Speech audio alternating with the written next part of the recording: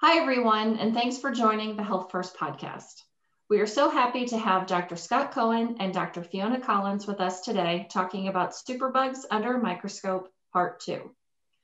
In part 1, we discussed what superbugs are, the origin of resistance, and reviewed the overuse and misuse of antibiotics. In this podcast, we will discuss considerations dentists should take for patients with heart and joint conditions, a historical perspective, adverse events, including antibiotic resistance, and some patient tips. Without further ado, I'd like to introduce you to Dr. Scott Cohen. He is a participating physician at Bassett Healthcare Network, and Dr. Fiona Collins is an infection prevention expert. Fiona, I'll hand it over to you. Thank you, Marcy. Well, as Marcy mentioned in our last podcast, we did talk about superbugs and antibiotic stewardship. And if you think about antibiotic prophylaxis, it's certainly key for some patients to receive that. Others do not need it compared to previously. But the other aspect is really, if you're following the guidelines, you're avoiding unnecessary use of antibiotics. So there certainly is a clear antibiotic stewardship aspect to this. And as we look at that, there are two sets of conditions. And I'm going to hand it over to Scott to talk about those. Thanks, Fiona. Yeah, when we're in medicine, and I'm a family doctor, both inpatient and ambulatory medicine. And in medicine, generally, when we're asked by dentists or, even other health professionals about how we can prevent infections associated with procedures, it's typically, heart infections, SBE or bacterial endocarditis, and or joint infections associated with usually knee or hip artificial joints, so-called arthroplasties.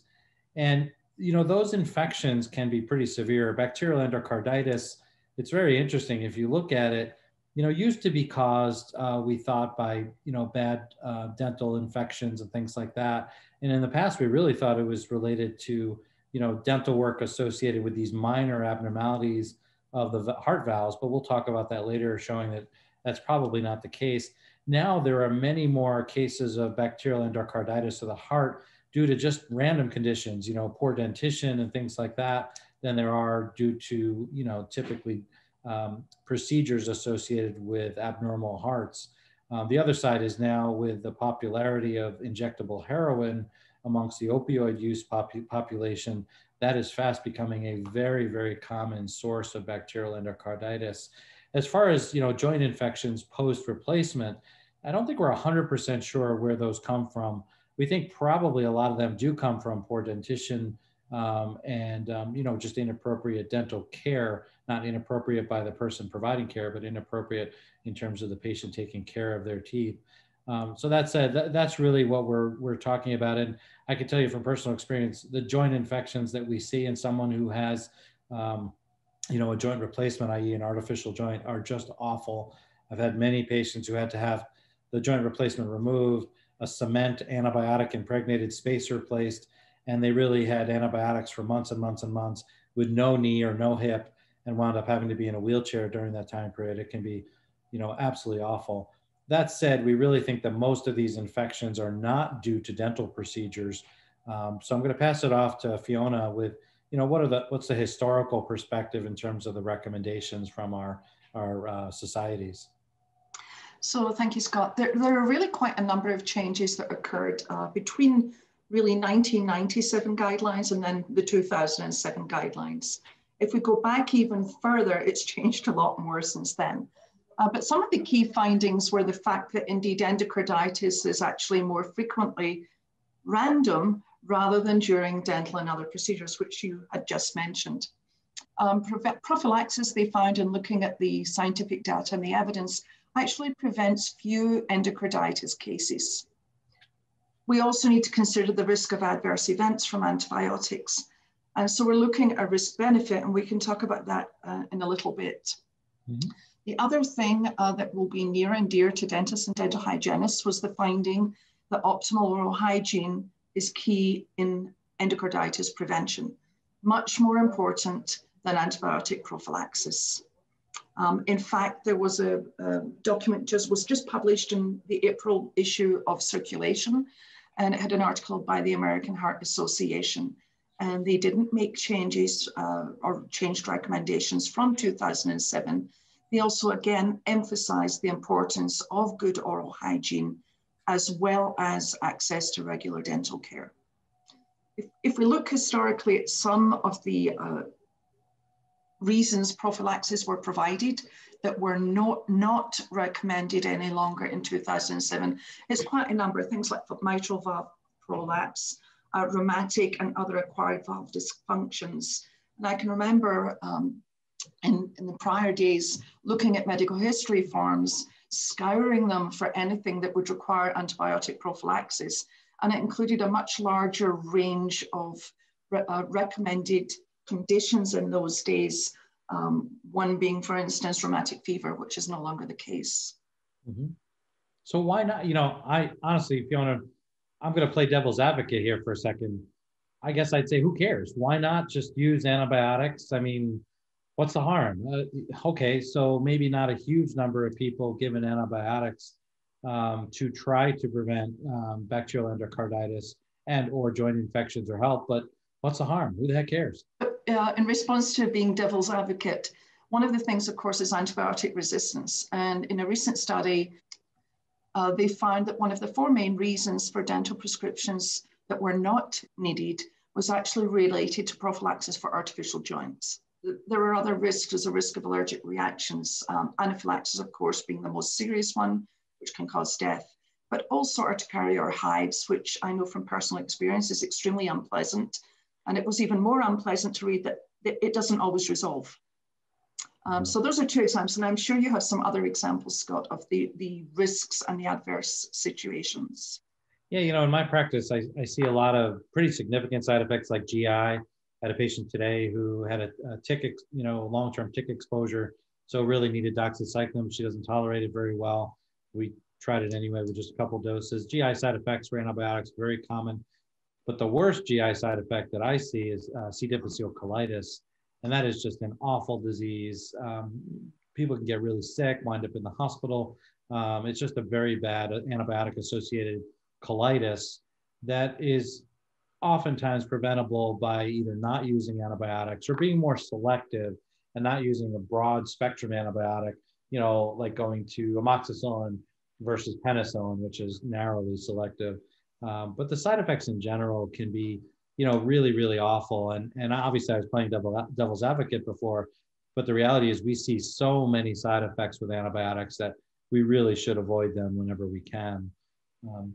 So, I think moving on, addressing some of that, the American Academy of Orthopedic Surgeons, the American Dental Association, and the American Heart Association have really come out since 2007 with a huge change in recommendations. So what they did is they said, let's take the highest risk situations and prophylax for those that we really know do have a higher risk of bacterial endocarditis and treat, and others that we don't. So for example, if you look at the list that's left, it's very, very short of things that we prophylax with antibiotics for dental procedures for bacterial endocarditis.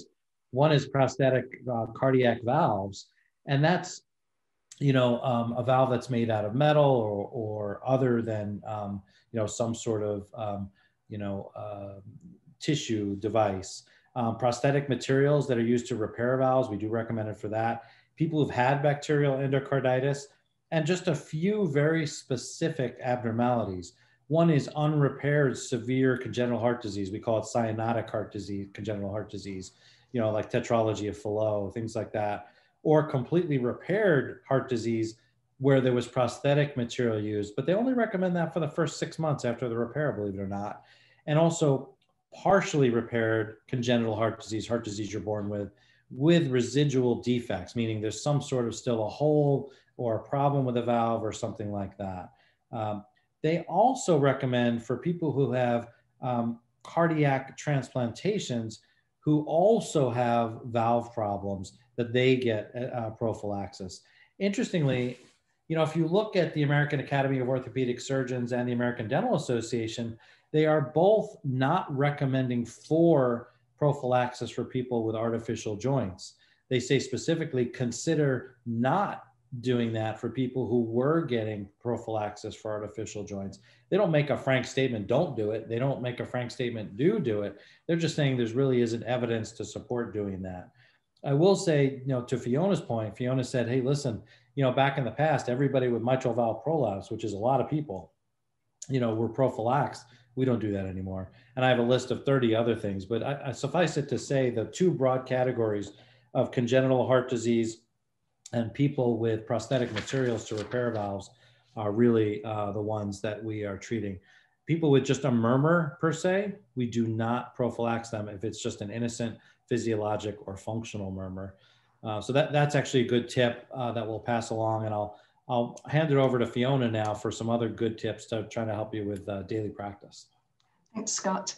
And before we talk about the tips, when we're talking about antibiotic prophylaxis and what it is needed for, what it is recommended for, and we talk about dental procedures, to be clear, we're talking about dental procedures that include gingival manipulation or mucosal incision.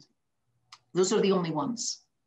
So as we look at tips, one of the things that probably everybody is familiar with is the patient that arrives in the office for treatment and forgot to take their prophy, forgot to take their antibiotic dose. There's a couple of solutions to that. The first one is have them come early and have them take their dose in the office 30 minutes before their procedure. They can't forget it that way. Another option is it is considered acceptable in the recommendations that if the patient forgot, that up to 2 hours after the procedure, they can still be given, it's now post-procedural prophylaxis, but they can still be given that antibiotic dose. One of the other things that comes up is, well, the patient's already on an antibiotic for another condition. What do I do? The recommendation for that is to still provide prophylaxis, but to provide a different antibiotic. The last one is, what if I have a patient and that patient's coming in 2 days in a row? I've already given them their antibiotic prophylaxis. Do I need to do it again? And the answer is yes, you would repeat the antibiotic prophylaxis for the appointment on the second day. So really each time it's a single loading dose and it covers the period of potential bacteremia. Excellent. So I think we talked about, the evidence and benefits of prophylaxis, reducing the risk of bacterial endocarditis and artificial joint infections. To wrap it up, I think our goal here is just to say, listen, there's a huge problem with antibiotic overuse in the United States, which probably contributes to the superbug phenomenon that we've all heard about. So please just use, wise antibiotic prophylaxis, and when in doubt, consult with the patient's specialist or primary care practitioner. So with that, we're going to wrap it up today. Please stay tuned for our next podcast coming up soon. And also, you can take a look at all of our podcasts on healthfirst.com/podcast. And there's a list there. Feel free to take a peek at those. And we look forward to talking to you again. Thank you. Thank you.